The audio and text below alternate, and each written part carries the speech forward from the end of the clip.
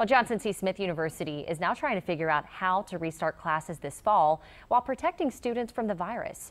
Anchor Blaine Tollison spoke with the school's president, who said he's trying to get things back open by September 8th.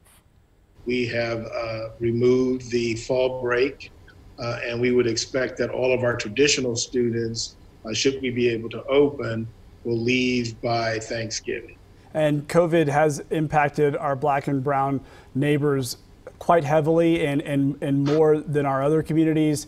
Has that affected JCSU in any way? Sure.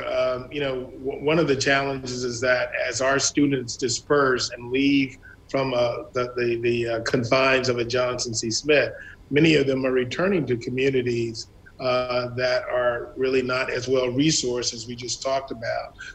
And so they face the challenges that inequality has created in terms of access to healthcare, even access to the internet.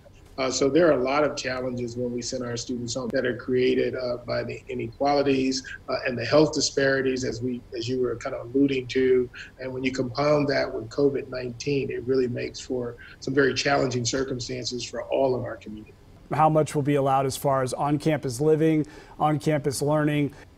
Right, we are proceeding and trying to follow the CDC guidelines in terms of social distancing. To that end, it is very likely that our student classes will be split up into kind of A and B cohorts, if you will, with certain students in class maybe 1 week and others not in class at the same time, and them switching week to week. So we're now going through making sure that our classrooms meet the CDC guidelines in terms of social distancing.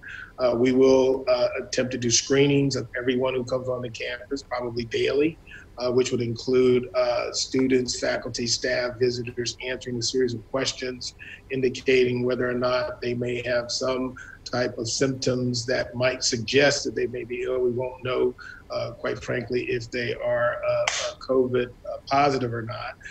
And we hope to also employ screenings with respect to temperature checks as well.